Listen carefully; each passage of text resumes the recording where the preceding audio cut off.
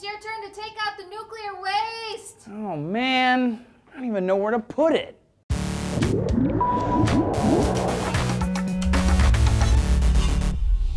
Hey there friends, welcome to D-News and thanks for tuning in. I'm Trace. Nuclear energy is controversial to say the least. Those who are for it say that it can provide relatively cheap, safe, and clean energy. Those against it point to expensive plants and fuel, plus the storage of the spent waste. Then when accidents do happen, they're visible, devastating, and deadly. So nuclear's got a lot going on. Regardless of whether you're for or against it, everyone can agree nuclear waste is a troubling issue. Recently, at the Waste Isolation Pilot Plant, or WIPP, in New Mexico, a radiation alarm went off. Someone screwed up. 15 years ago, WIPP became the first and only permanent geologic nuclear waste storage facility in the country. But now, The Verge is reporting substandard kitty litter might bring the whole place down.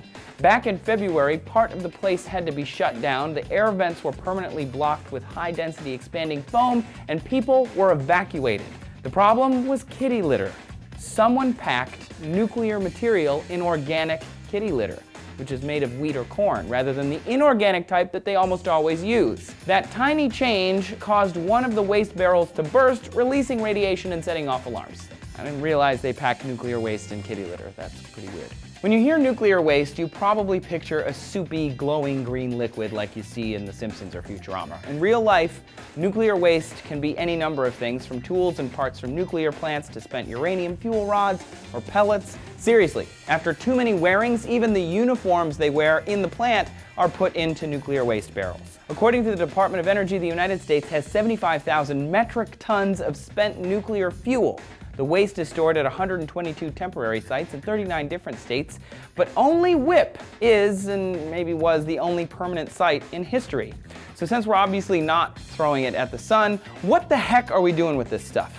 Well, there are ways to reprocess the radioactive spent fuel rods to remove plutonium for use in warheads, but due to fears about nuclear weapons proliferation, nobody really wants to do this. Another thing is to burn the waste in fast neutron or traveling wave nuclear reactors. They're different kinds of plants that create energy from the remaining atoms and further reduces the final waste product. But there's still that kicker. There's a lot of nuclear waste still at the end of the line. No matter what we do, our best option right now is called deep geological disposal.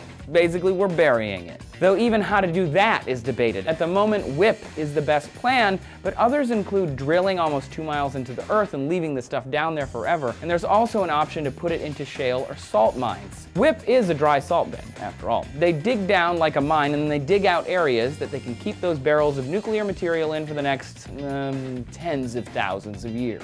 So which do scientists prefer? They don't know. They're not actually sure. Most are concerned with groundwater contamination, earthquakes, cave-ins, and other problems with underground excavation.